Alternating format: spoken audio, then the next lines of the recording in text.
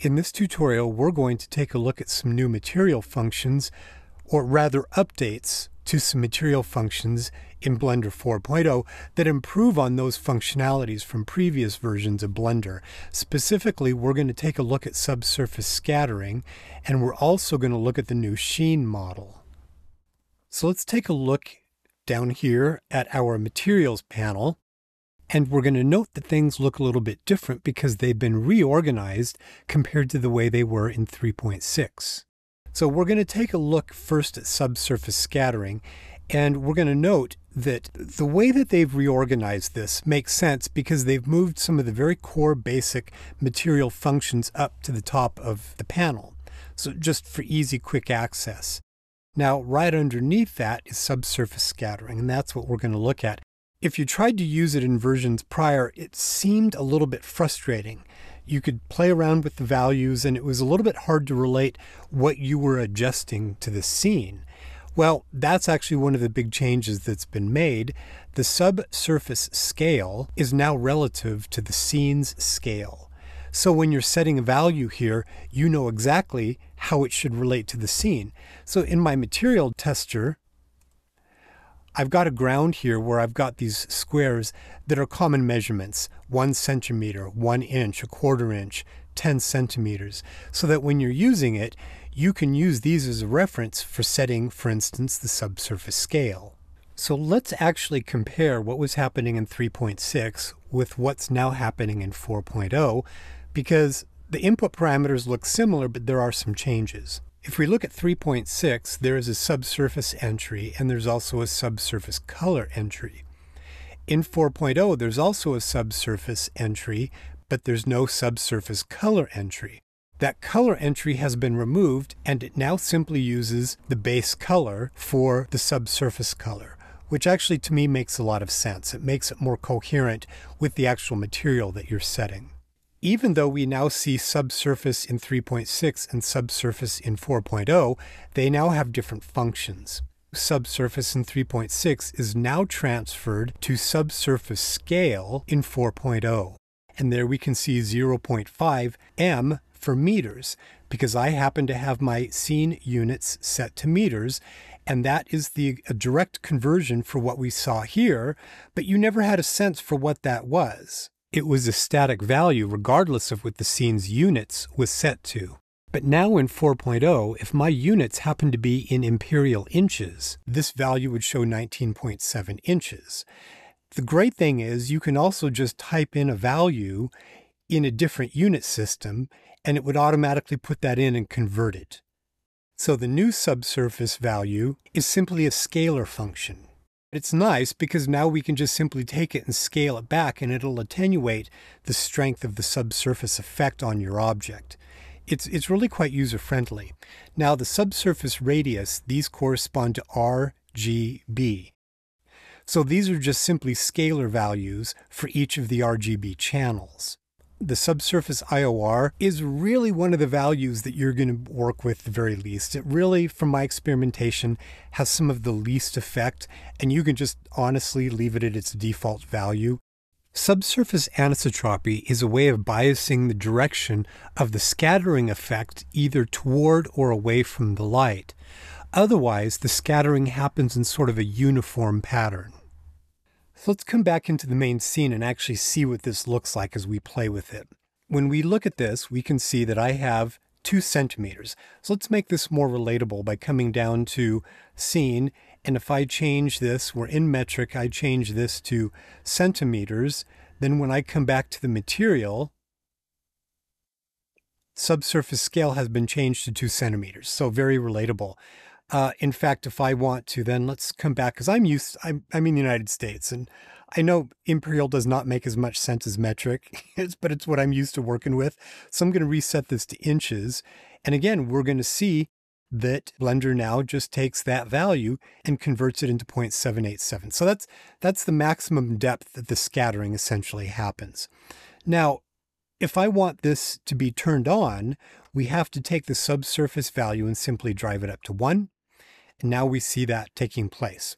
It's got a slightly greenish hint to it And it's also pretty bright. So this is where we could come into the subsurface radius and make adjustments to that to change sort of the tonality of that subsurface as it's happening. So for instance, RGB, B is the third one, so I'm going to take the first two values and I'm going to take those to 0.25. And now you can see the effect that that has is that the B channel is the one that's having the full scattering distance, and we're attenuating red and green to quite a degree, so we have a much stronger blue effect to the subsurface scattering. Now let's say that we want 1 centimeter to be our depth, but I'm in imperial. I could simply come in here and type 1 cm, and it would convert that into the equivalent imperial value. It's so much easier and more logical to work with because it's in your scene scale now. So for instance, if we came up to base color, let's drive this more into like an orange color, but we obviously have this really strong blue shift going on. So what I'm going to do is I'm going to take red, drive that back up to 1, take blue down to 1/4. Now it's a little bit too red, so I'll come back up to green and put that up to 0.5 to balance that out. So it's pretty easy to work with once you kind of understand what's happening. So finally, we could come down to our subsurface slider and maybe just drop it back a little bit so the effect isn't quite as strong, and we end up with something that looks a little bit like caramel.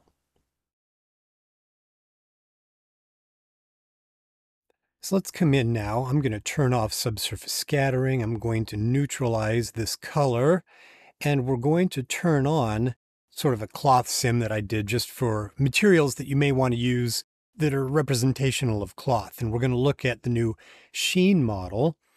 So if we come down to the bottom, there's a new sheen function. The new sheen mechanism replaces what was in Blender 3.6, and it is a more robust mechanism for handling sheen types of effects. And it's based on a paper called Practical Multi-Scattering Sheen using linearly transformed cosines. In essence, what it does is it looks at the fact that there would be very, very small scale fibers that are aligned to the normal of the surface. So if you just take any surface and you think of a normal, which is a 90-degree relationship to any point on that surface, and then you have lots and lots of little very fine fibers coming out at that relationship to the surface, light would scatter and bounce around those fibers, and light wouldn't so much be interacting with the surface itself as much as it is with all of that mass of fibers, and that's what this paper is replicating. So let's take a look at basically kind of how it operates. What I will do is come up to the base color. I'm going to set that to black. Now let's come back down to sheen tint, and you can see that I've already got this pink color, which will really help to emphasize it. So the sheen mechanism is pretty simple in terms of parameters. It's got a roughness parameter and it's got a sheen intensity parameter. So this sheen intensity parameter is very much like the one for anisotropy. It's a scalar function. And so let's go ahead and just turn it up to 1.0, which is its default max strength, even though you can go above 1.0. We'll take a look at that in a bit. So if we take sheen roughness and let's set it to 0.2, you get to see a little bit of the effect, but it's still pretty minor. So let's take it to 0.3, and there we're beginning to see it. 0.4. Oh, look at that. That's cool. And then 0.5. And now it's really beginning to appear to give it sort of that velvety appearance. In fact, in Blender 4.0, the old velvet node has been replaced by the sheen node, which has both the old algorithm and the new algorithm. But in the principled BSDF, it only contains the new microfiber sheen function.